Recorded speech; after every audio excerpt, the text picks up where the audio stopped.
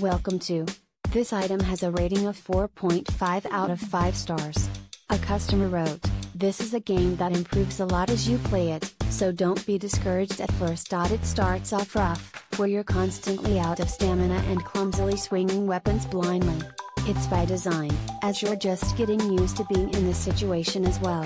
It improves through your skills improving, your weapons and crafting improving, and through your character's talents improving. There's some odd controls, like jump being bound to RB/R1, but they'll start to make sense eventually. The parkour aspect is tricky at first, but once you get used to it you'll appreciate it. This game is a more serious, darker, and much more polished version of Dead Island. There isn't the same light-hearted aspect that you'd find in Dead Island or Dead Rising, but the gameplay will seem familiar from Dead Island. Don't expect a huge workover of the Dead Island series, this is a comparable game. There's plenty more of this game that I'm yet to play, but the one constant is that it's improved the longer I've played it. Thank you for watching. Please give the thumbs up,